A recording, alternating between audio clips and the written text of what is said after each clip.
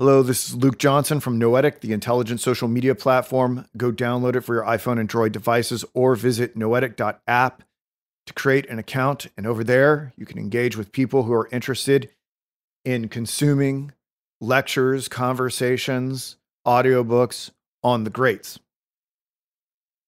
In a few days, I will be holding a seminar discussion with my friend Sophie Lacour on Fyodor Dostoevsky's Notes from the Underground. Part of my research has led me to the address that Fyodor Dostoevsky gave on Pushkin. I was able to find a public domain copy of this address in Pages from the Journal of an Author, Fyodor Dostoevsky, translated by S. Kodoliensky and J. Middleton Murray. Boston, John W. Luce and Company, 1916. Now, I'm not going to read the entire book. If you're interested, you can find it on Google Play. It also contains The Dream of a Queer Fellow. And then there's the part on Pushkin. Chapter 1 is a word of explanation concerning the speech on Pushkin, published below. I don't know if I'll have time to read that. I'm going to focus on Chapter 2, a speech delivered on 8th June 1880 at the meeting of the Society of Lovers of Russian Literature. Should there be an outcry from the public that you want this whole thing read, or the other part on Pushkin, let me know. I'll consider it. The third chapter is taking the opportunity for sermons on various subjects read to me on the occasion of one lecture by M. Grodowski with an advertisement to M. Grodowski. All right, so I'm not the best at Russian names. I may make some mistakes, but I feel like this is important enough to enter it into the public record. So let's begin with Chapter 2. Chapter 2. A speech delivered on 8th June 1880 at the meeting of the Society of Lovers of Russian Literature. Pushkin is an extraordinary phenomenon, and perhaps the unique phenomenon of the Russian spirit, said Gogol. I will add, and a prophetic phenomenon. Yes, in his appearing there is contained for all us Russians something incontestably prophetic. Pushkin arrives exactly at the beginning of our true self-consciousness, which had only just begun to exist a whole century after Peter's reforms. And Pushkin's coming mightily aids us in our dark way by a new guiding light. In this sense, Pushkin is a presage and a prophecy. I divide the activity of our great poet into three periods. I speak now not as a literary critic. I dwell on Pushkin's creative activity only to elucidate my conception of his prophetic significance to us, and the meaning I give the word prophecy. I would, however, observe in passing that the periods of Pushkin's activity do not seem to me to be marked off from each other by firm boundaries. The beginning of Eugene Onegin, for instance, in my opinion, belongs still to the first period, while Onegin ends in the second period when Pushkin had already found his ideals in his native land, had taken them to his heart, and cherished them in his loving and clairvoyant soul. It is said that in his first period, Pushkin imitated European poets, Parny and André Chenier, and above all Byron.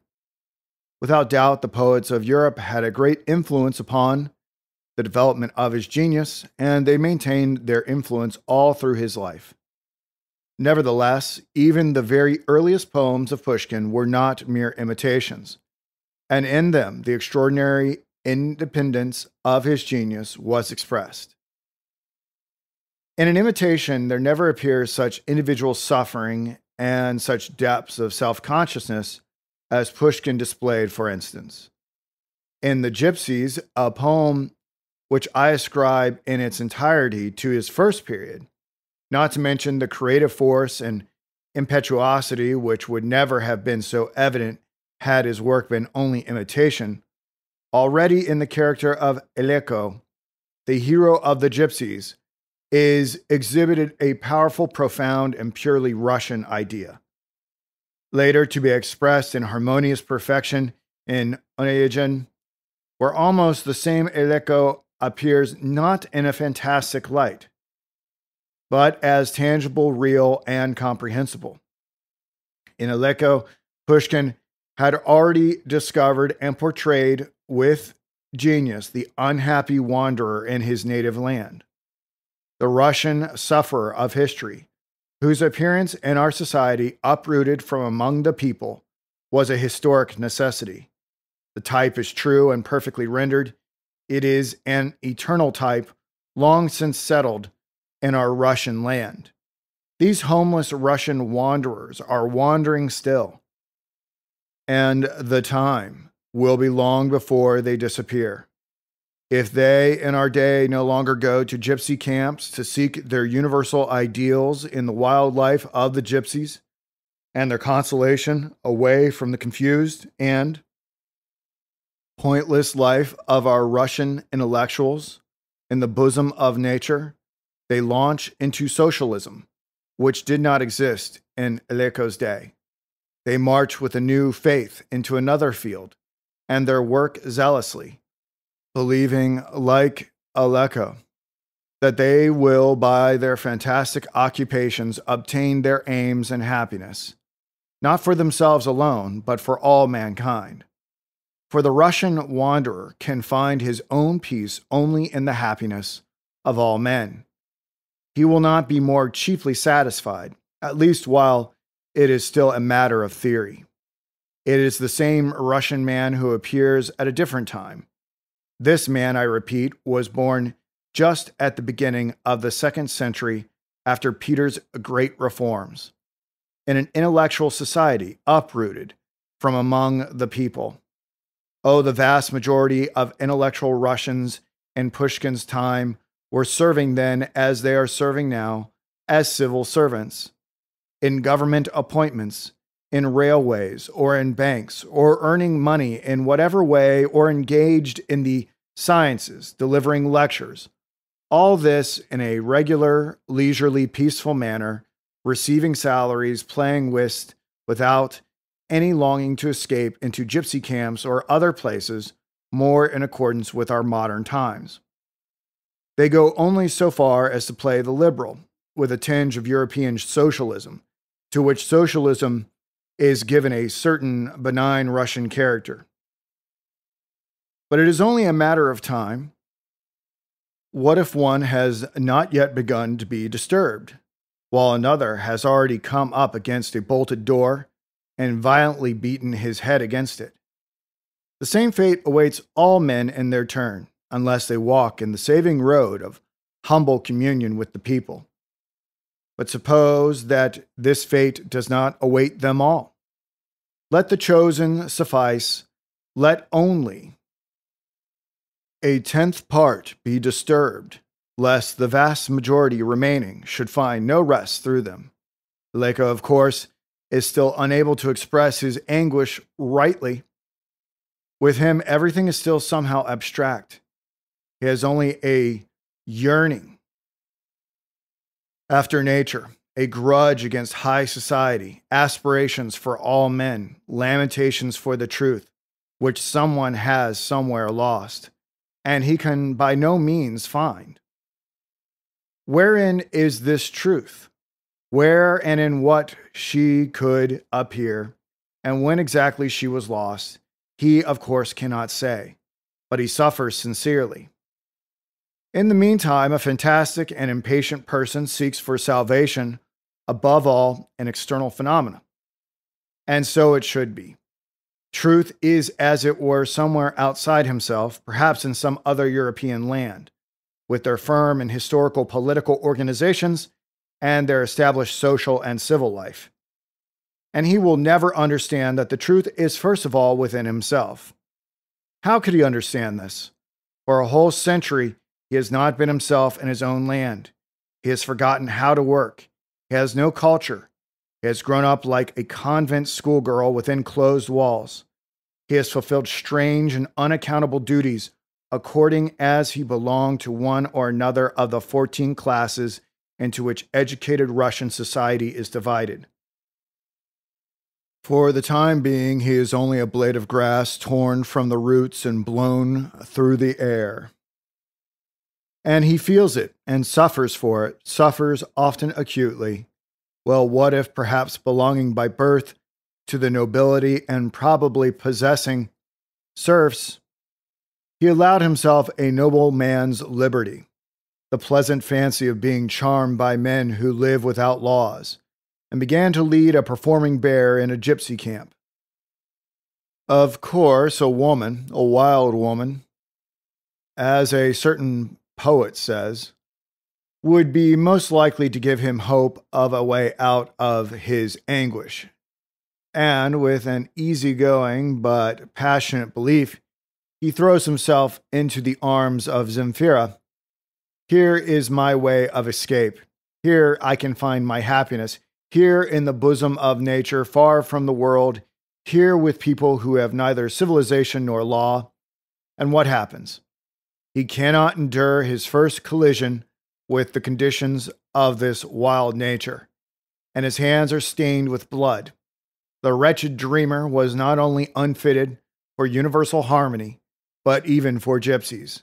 And they drive him away, without vengeance, without malice, with simple dignity. Leave us, proud man. We are wild and without law. We torture not, neither do we punish. This is, of course, all fantastic. But the proud man is real, his image sharply caught. Pushkin was the first to seize the type, and we should remember this. Should anything happen in the least degree, not to his liking, he is ready to torment cruelly and punish for the wrong done to him. Or more comfortable, still, he will remember that he belongs to one of the 14 classes, and will himself call upon. This has happened often, the torturing and punishing law. If only his private wrong may be revenged. No, this poem of genius is not an imitation. Here already is whispered the Russian solution of the question, the accursed question, in accordance with the faith and justice for the people. Humble yourself, proud man, and first of all break down your pride. Humble yourself, idle man, and first of all labor on your native land. That is the solution according to the wisdom and justice of the people. Truth is not outside thee, but in thyself. Find thyself in thyself. Subdue thyself to thyself. Be master of thyself, and thou wilt see the truth. Not in things in this truth, not outside thee or abroad, but first of all in thine own labor upon thyself. If thou conquer and subdue thyself, then thou wilt be freer than thou hast ever dreamed. And thou wilt begin a great work and make others free, and thou wilt see happiness. For thy life will be fulfilled, and thou wilt at the last understand thy people and its sacred truth. Not with the gypsies nor elsewhere is universal harmony. If thou thyself art first unworthy of her, malicious and proud, and thou dost demand life as a gift, not even thinking that man must pay for her. This solution of the question is strongly foreshadowed in Pushkin's poem. Still more clearly is it expressed in Eugenia Onegin, which is not a fantastic but a tangible and realistic poem, in which the real Russian life is embodied with a creative power and a perfection such as had not been before Pushkin, and perhaps never after him. Onegin comes from Petersburg, certainly from Petersburg, is beyond all doubt necessary to the poem, and Pushkin could not omit that all-important realistic trait in the life of his hero. I repeat, he is the same a.k.a, particularly when later on in the poem he cries in anguish, Why am I not like the assessor of Tula, stricken with palsy? But now, at the beginning of the poem, he is still half a coxcomb and a man of the world. He had lived too little to be utterly disappointed in life, but he is already visited and disturbed by the demon lord of hidden weariness. In a remote place in the heart of his mother country, he is, of course, an exile in a foreign land. He does not know what to do and is somehow conscious of his own quest. Afterwards, wandering over his native country and over foreign lands, he, beyond doubt, clever and sincere, feels himself among strangers, still more a stranger to himself. True, he loves his native land, but he does not trust in it. Of course, he has heard of national ideals, but he does not believe in them. He only believes in the utter impossibility of any work whatever in his native land, and upon those who believe in this possibility. Then, as now but few, he looks with sorrowful derision. He had killed Linsky out of spleen, perhaps from spleen born of yearning for the universal ideal. That is quite like us, quite probable. Tatiana is different.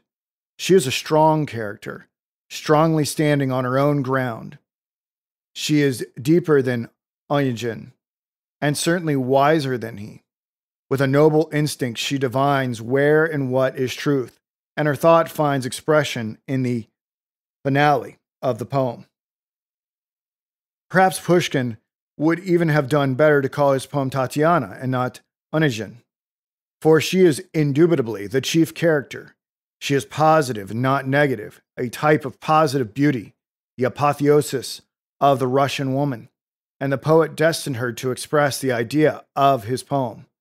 In the famous scene of the final meeting of Tatiana with Onegin, one may even say that so beautiful or positive a type of the Russian woman has never been created since in our literature, save perhaps the figure of Liza in Turgenev's A Nest of Gentlefolk.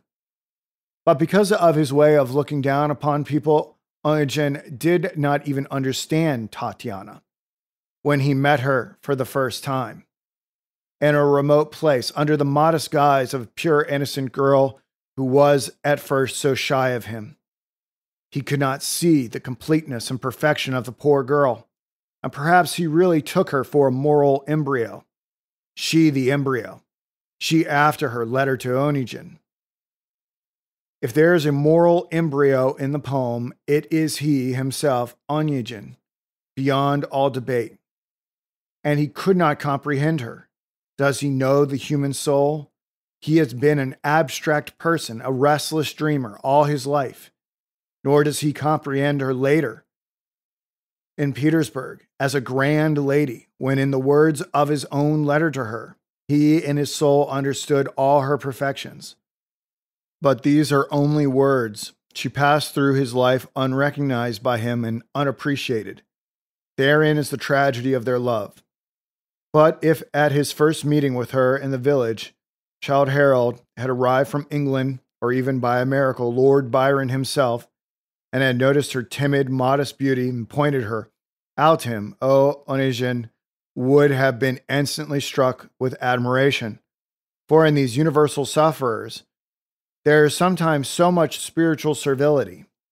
But this did not happen, and the seeker after universal harmony, having read her a sermon, and having done very honestly by her, set off with his universal anguish, and the blood of his friend spilt in foolish anger on his hands to wander over his mother country, blind to her.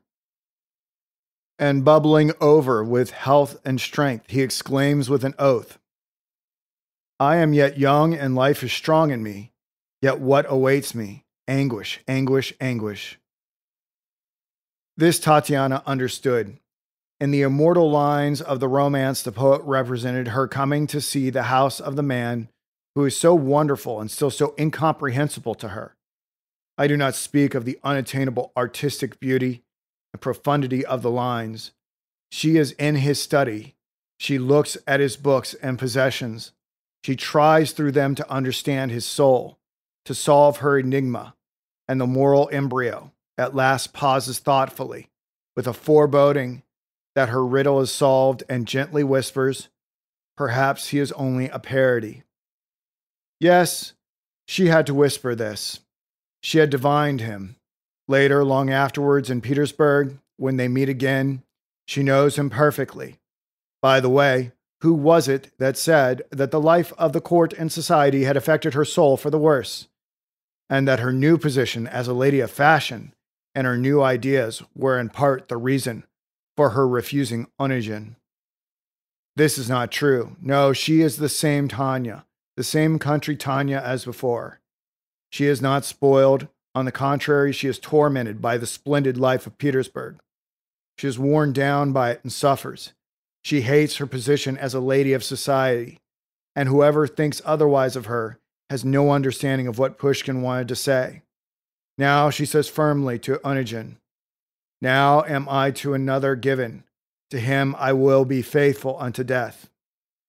She said this as a Russian woman, indeed, and herein is her apotheosis. She expresses the truths of the poem. I shall not say a word of her religious convictions, her views on the sacrament of marriage. No, I shall not touch upon that. But then did she refuse to follow him, although she herself had said to him, "I love you"? Did she refuse because she, as a Russian woman, and not a Southern or a French woman, is incapable of a bold step or has not the power to sacrifice the fascination of honors, riches, position in society, the conventions of virtue? No, a Russian woman is brave. A Russian woman will boldly follow what she believes, and she has proved it. But she is to another given. To him she will be faithful unto death. To whom, to what will she be true? To what obligations be faithful? Is it to that old general whom she cannot possibly love, whom she married only because with tears and adjurations her mother did beseech her? And in her wronged and wounded soul was there then only despair and neither hope nor a ray of light at all? Yes, she is true to that general, to her husband, to an honest man who loves her, respects her, and is proud of her. Her mother did beseech her, but it was she and she alone who consented. She herself swore an oath to be his faithful wife. She married him out of despair, but now he is her husband, and her perfidy will cover him with disgrace and shame and will kill him. Can anyone build his happiness on the unhappiness of another? Happiness is not in the delights of love alone, but also in the spirit's highest harmony. How could the spirit be appeased if behind it stood a dishonorable, merciless, inhuman action? Should she run away merely because her happiness lay therein? What kind of happiness would that be based on the unhappiness of another? Imagine that you yourself are building a palace of human destiny for the final end of making all men happy and of giving them peace and rest at last. And imagine also that for that purpose, it is necessary and inevitable to torture to death one single human being, and him not a great soul, but even in someone's eyes, a ridiculous being, not a Shakespeare, but simply an honest old man, the husband of a young wife in whom he believes blindly, and whom, although he does not know her heart at all, he respects, of whom he is proud, with whom he is happy and at rest. He has only to be disgraced, dishonored, and tortured, and on his dishonored suffering your palace shall be built. Would you consent to be the architect on this condition? That is the question. Can you for one moment admit the thought that those for whom the building had been built would agree to receive that happiness from you? If its foundation was suffering, the suffering of an insignificant being perhaps, but one who had been cruelly and unjustly put to death, even if when they had attained that happiness, they should be happy forever? Could Tatiana's great soul, which had so deeply suffered, have chosen otherwise? No, a pure Russian soul decides this. Let me alone be deprived of happiness. Let my happiness be infinitely greater than the unhappiness of this old man. And finally, let no one, not this old man, know and appreciate my sacrifice. But I will not be happy through having ruined another. Here is a tragedy in act. The line cannot be passed. And Tatiana sends Onegin away. It may be said, but Onegin too is unhappy. She has saved one and ruined the other. But that is another question, perhaps the most important in the poem. By the way, the question, why did not Tatiana go away with Onegin, has with us in our literature at least a very characteristic history, and therefore I have allowed myself to dwell upon it. The most characteristic thing is that the moral solution of the question should have been so long subject to doubt. I think that even if Tatiana had been free and her old husband had died and she become a widow, even then she would not have gone away with Onegin. But one must understand the essential substance of the character. She sees what he is, the eternal wanderer, has suddenly seen the woman whom he had previously scorned in a new and unattainable setting. In this setting is perhaps the essence of the matter. The girl whom he almost despised is now adored by all society. Society, the awful authority for Onegin, for all his universal aspirations. That is why he throws himself dazzled at her feet. Here is my ideal, he cries. Here is my salvation. Here is the escape from my anguish. I did not see her then when happiness was so possible, so near. And as before Aleko turned to Zemfira, so does Onegin turn to Tatiana, seeking in his new capricious fancy the solution of all his questions. But does not Tatiana see this in him? Had she not seen it long ago? She knows beyond a doubt that at bottom he loves his new caprice, and not her, the humble Tatiana, as of old. She knows that he takes her for something else, and not for what she is, that it is not her whom he loves, that perhaps he does not love anyone, is incapable of loving anyone, although he suffers so acutely. He loves a caprice, but he himself is a caprice. If she were to follow him, then tomorrow he would be disillusioned and look with mockery upon his infatuation. He has no root at all. He is a blade of grass borne on the wind. She is otherwise, even in her despair, in the painful consciousness that her life has been ruined. She still has something solid and unshakable upon which her soul may bear. These are the memories of her childhood, the reminiscences of her country, her remote village in which her pure and humble life had begun. It is the woven shade of branches that overhang her nurse's grave. Oh, these memories and the pictures of the past are most precious to her now. These alone are left to her, but they do save her soul from final despair. And this is not a little, but rather much, for there is here a whole foundation, unshakable and indestructible. Here is contact with her own land, with her own people, and with their sanctities. And he, what was he and what is he? Nothing that she should follow him out of compassion to amuse him, to give him a moment's gift of a mirage of happiness, of the infinite pity of her love, knowing well beforehand that tomorrow he would look on his happiness with mockery. No, these are deep, firm souls which cannot deliberately give their sanctities to dishonor, even from infinite compassion. No, Tatiana could not follow Onegin. Thus, in Onegin, that immortal and unequaled poem, Pushkin was revealed as a great national writer unlike any before him. In one stroke, with the extreme of exactness and insight, he defined the very inmost essence of our high society that stands above the people. He defined the type of the Russian wanderer before our day and in our day. He was the first to divine him with the flair of genius, to divine his destiny in history and his enormous significance in our destiny to be. Side by side, he placed a type of positive and indubitable beauty in the person of a Russian woman. Besides, of course, he was the first Russian writer to show us, in his other works of that period, a whole gallery of positively beautiful Russian types, finding them in the Russian people. The paramount beauty of these lies in their truth, their tangible and indubitable truth. It is impossible to deny them.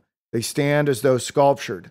I would remind you again, I speak not as a literary critic, and therefore do not intend to elucidate my idea by a particular and detailed literary discussion of these works of the poet's genius. Concerning the type of the Russian monkish chronicler, for instance, a whole book might be written to show the importance and meaning for us of this lofty Russian figure, discovered by Pushkin in the Russian land, portrayed and sculptured by him, and now eternally set before us in its humble, exalted, indubitable spiritual beauty as the evidence of that mighty spirit of national life which can send forth from itself figures of such certain loveliness. This type is now given. He exists. He cannot be disputed. Cannot be said that he is only the poet's fancy and ideal. You yourself see and agree. Yes, he exists. Therefore, the spirit of the nation which created him exists also. Therefore, the vital power of this spirit exists and is mighty and vast. Throughout Pushkin sounds a belief in the Russian character and its spiritual might. And if there is belief, there is hope also, the great hope for the man of Russia. In the hope of glory and good, I look without fear ahead, said the poet himself on another occasion. But the words may be applied directly to the whole of his national creative activity. And yet no single Russian writer before or after him did ever associate himself so intimately and fraternally with his people as Pushkin. Oh, we have a multitude of experts on the people among our writers who have written about the people with talent and knowledge and love, and yet if we compare them with Pushkin, then in reality, with one or at most two exceptions among his latest followers, they will be found to be only gentlemen writing about the masses. Even in the most gifted of them, even in the two exceptions I have just mentioned, sometimes appears a sudden flash of something haughty, something from another life and world, something which desires to raise the people up to the writer, and so to make them happy. But in Pushkin, there is something allied indeed to the people, which in him rises on occasion to some of the most naive emotions. Take his story of the bear, and how a peasant killed the bear's mate. Or remember the verses, Kinsman John, when we begin to drink, and you will understand what I mean. All these treasures of art and artistic insight are left by our great poet, as it were a landmark for the writers who should come after him, for future laborers in the same field. One may say positively that if Pushkin had not existed, there would not have been the gifted writers who came after him. At least they would not have displayed themselves with such power and clarity, in spite of the great gifts with which they have succeeded in expressing themselves in our day, but not in poetry alone, not in artistic creation alone. If Pushkin had not existed, there would not have been expressed with the irresistible force with which it appeared after him, not in all writers, but in a chosen few. Our belief in our Russian individuality, our now conscious faith in the people's powers, and finally the belief in our future individual destiny among the family of European nations. This achievement of Pushkin's is particularly displayed if one examines what I call the third period of his activity.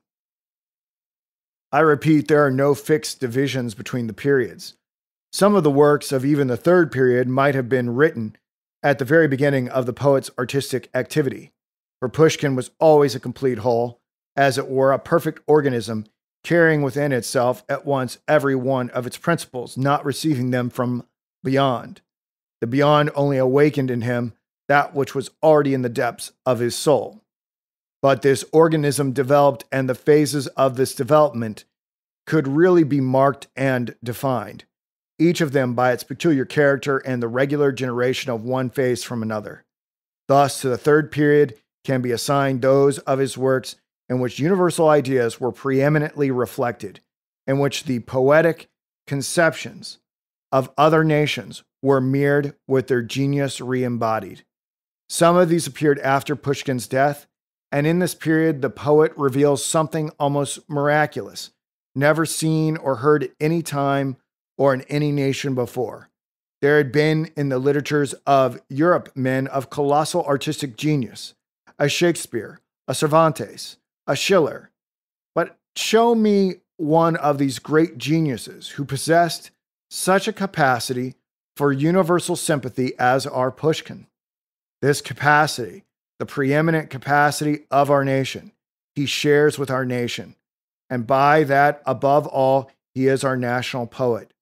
The greatest of European poets could never so powerfully embody in themselves the genius of a foreign, even a neighboring people, its spirit in all its hidden depth and all its yearning after its appointed end, as Pushkin could.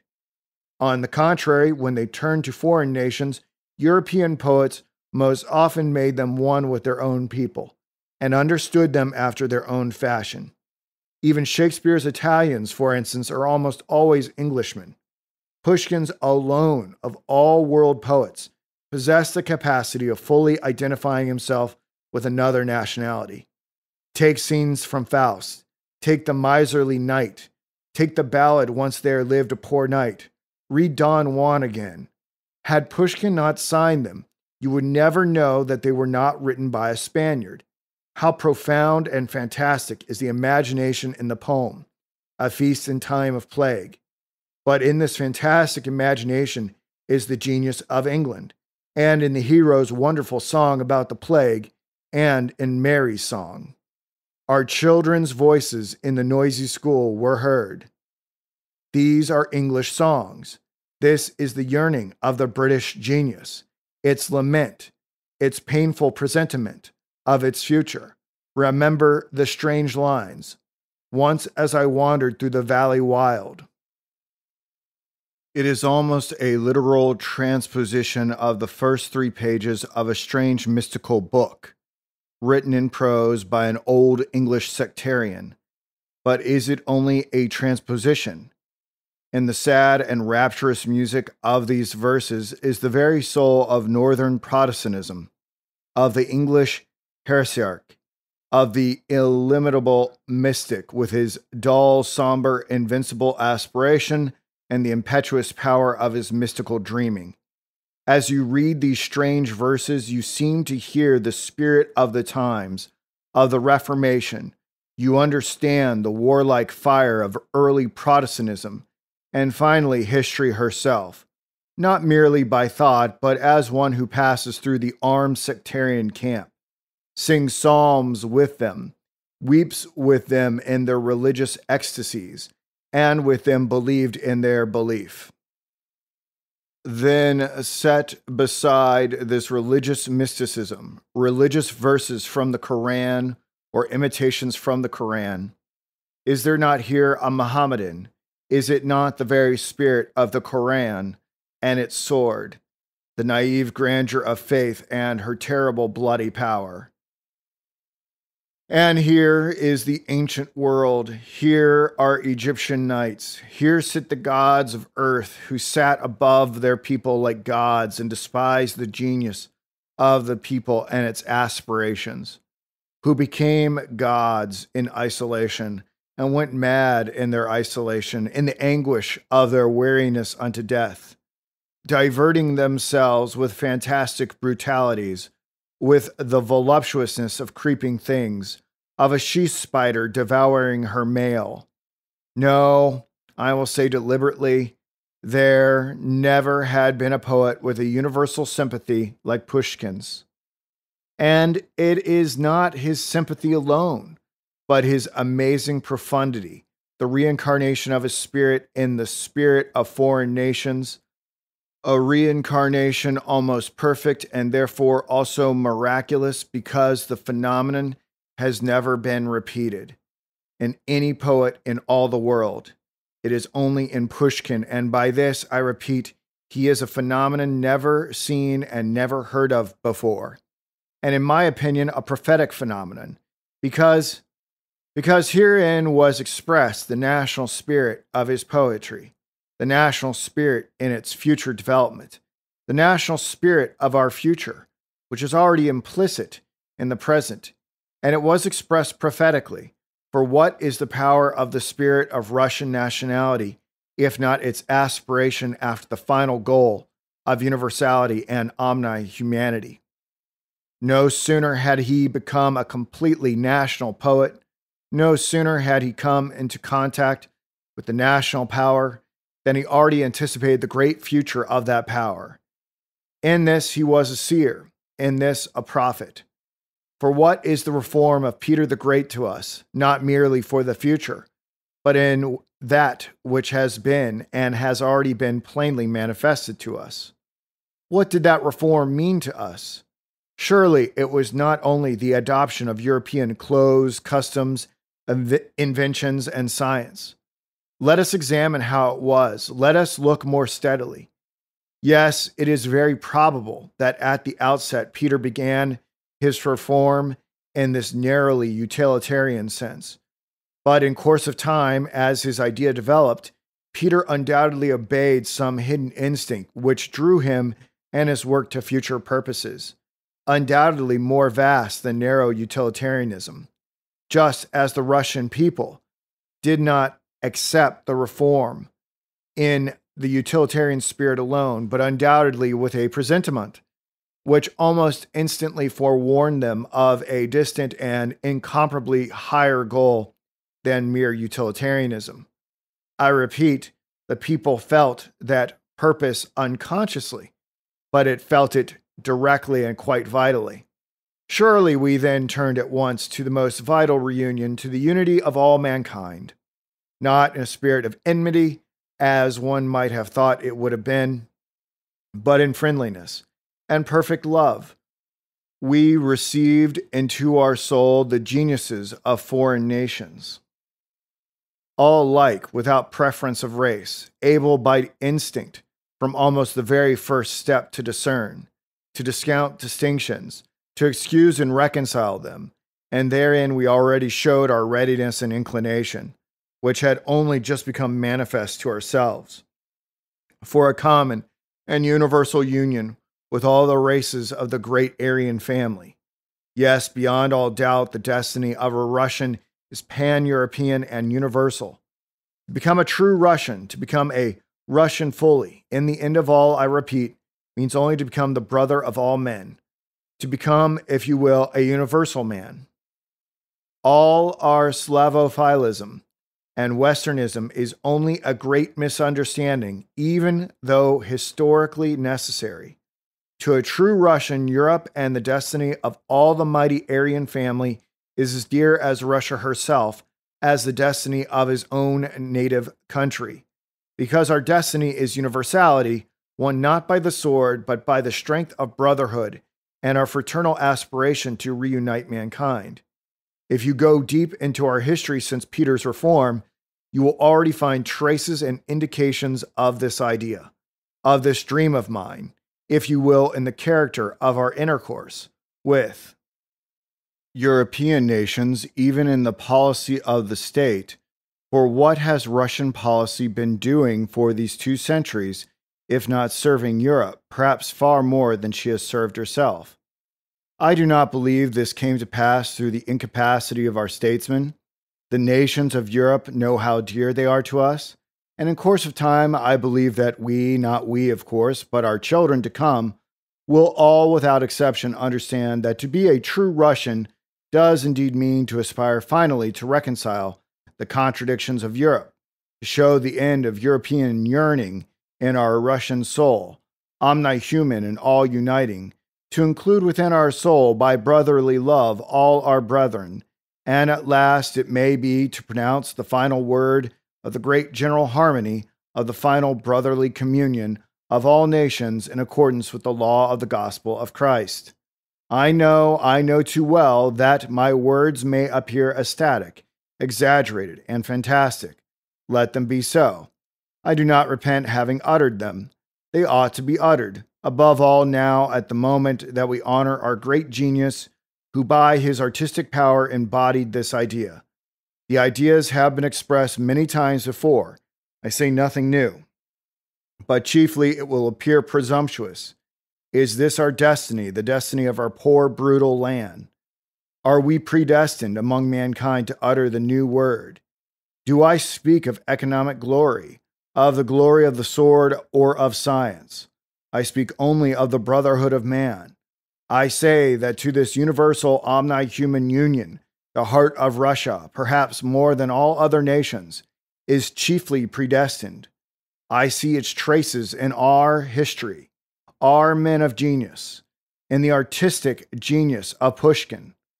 Let our country be poor, but this poor land Christ traverse with blessing in the garb of a serf.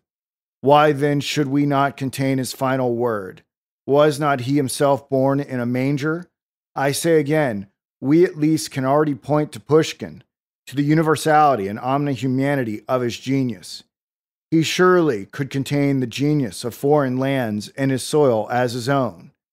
In art at least, in artistic creation, he undeniably revealed this universality of the aspiration of the Russian spirit, and therein is a great promise. If our thought is a dream, then in Pushkin at least that dream has solid foundation. Had he lived longer, he would perhaps have revealed great and immortal embodiments of the Russian soul, which would then have been intelligible to our European brethren. He would have attracted them much more and closely than they are attracted now. Perhaps he would have succeeded in explaining to them all the truth of our aspirations, and they would understand us more than they do now. They would have begun to have insight into us, and would have ceased to look at us so suspiciously and presumptuously as they still do. Had Pushkin lived longer, then among us, too, there would perhaps be fewer misunderstandings and quarrels than we see now. But God saw otherwise.